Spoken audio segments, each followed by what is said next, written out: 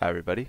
So today I'm going to be teaching you guys how to start your own Rust server, your personal Rust server with RSM on a local connection. So you're going to start by extracting all the files from the RSM folder, and these are what you're going to be left with. So just open RSM. You're going to get a warning, just hit run anyway. It's going to ask you for donations, hit no. Steam group, no, and you're already in the Discord if you downloaded RSM with the link I put in the description, so you can hit no. It's going to start you on this server config screen. Server name, server description, very self-explanatory. Server URL, it's just it's for the Rust server select screen. So is the banner, it'll be the picture that you see. Down here in the variables, this is the seed, this is how the map looks. The world size is how big the map is. Max players, obviously how much people are allowed on your server at one time. Server IP, server port. Keep all of these the same, unless you want to change the world size or the seed, but I'm just going to leave it the same. You're going to need this Archon password later on once we make ourselves an admin. You can edit everything you want here and then go over to the server installer page and click install/update server. It's going to say error, steamcmd.exe cannot be found. Do you want RSM to install it for you? And yes, you do. So it's going to start the download. Hit main and it'll begin the server installation. So you can kind of sit tight while this happens. This tends to take a while the first time, so especially depending on your internet. If you have slow internet, then it'll take a while. So I'll be right back. Let's talk to you when it's done. Okay, so now that that is done updating, you're going to click install Oxide mod and it will install Oxide mod. This is going to be where you can manage your plugins, but for now just click start server and just let this play out as well. It's going to take a while. Make sure that, let's see, where is it? It's going to say the seed and the map size. Make sure they match up with what you have in your config. It'll say it eventually. Yeah, there it is. 6,000 and 8856134. That's exactly what we have. So yeah, now just wait for that to be done with, and then I will check back in with you. Okay, so once your server looks like this, the CMD, it'll say Steam server connected. That's how you know it is working and it is perfect. So after that, this is the time where you'll be able to install your mods.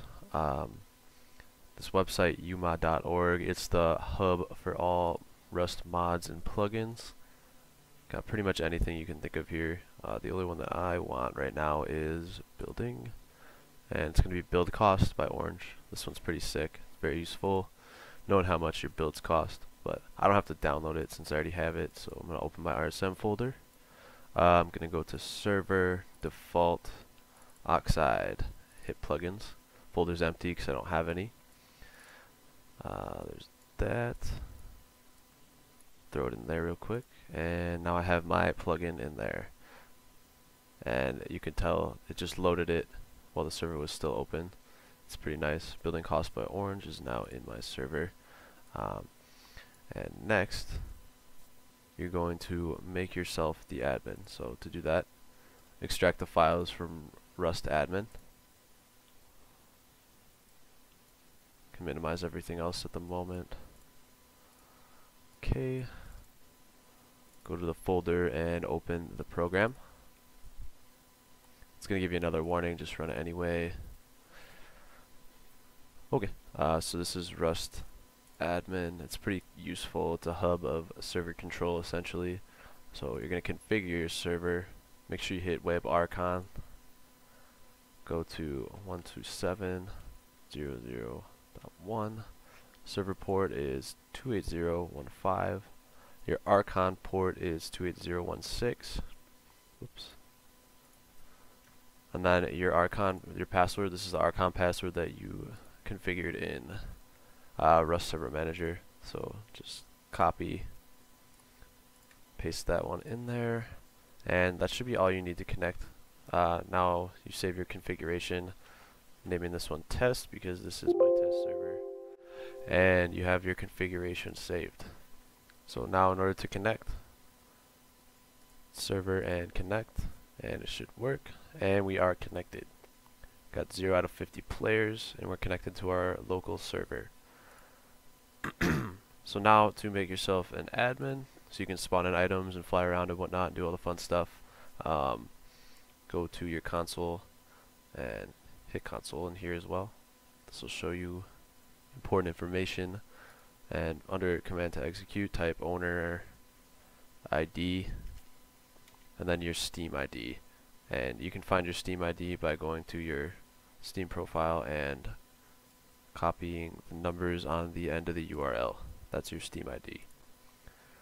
So that owner ID, paste, and then you can add whatever name you want to go by on the server. I'm just gonna say John, it's my Steam name, and it says added owner John, Steam ID, whatever. And now we are an admin, so we should be able to fly, spawn items, and do all the other admin stuff. You can ban people as well on here. It's a pretty cool app. We don't need most of these, we just need the owner command. But yeah, it's connected, it's ready to go. So I'm going to open up Rust and then try to spawn in some items on my server.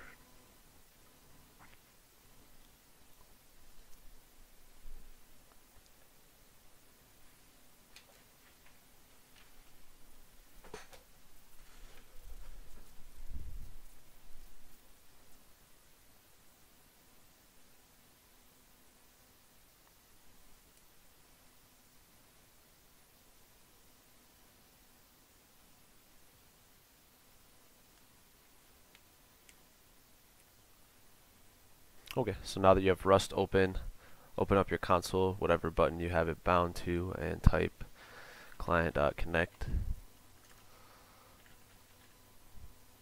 space localhost, and put your server port to 8015, and should connect. There you go.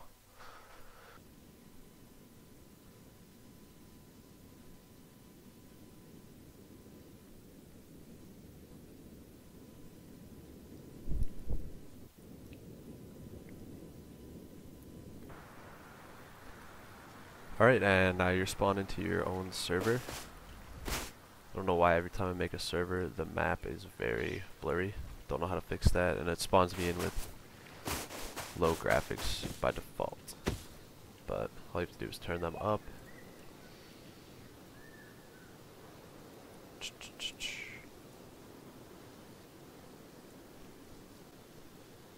There we go. Okay, now we just have to test that we can actually spawn in our items. Give myself an egg. Okay, there we go. Got the LR, perfect. Give me some ammo for this.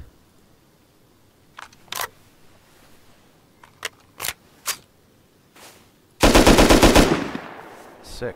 Alright, does our fly bind work? Yes, it does. If you want to bind a key to fly, open your console, type bind C, no clip, or whatever other key you want. I like C. And yeah, you can no clip, fly around, look at everything. It's pretty nice. And yeah, now you're an admin on your own Rust server. Alright, that's going to be it for today. Hopefully you guys are already on your new Rust server and everything worked perfectly for you as it did for me. If it did, definitely toss this video a like. I think this is the easiest way to make a server for Rust in 2020. And yeah, guys, if you enjoyed the video, make sure you subscribe. I'll be making a lot more content just like this, Rust tutorial type videos. Yeah, peace out and have a good night.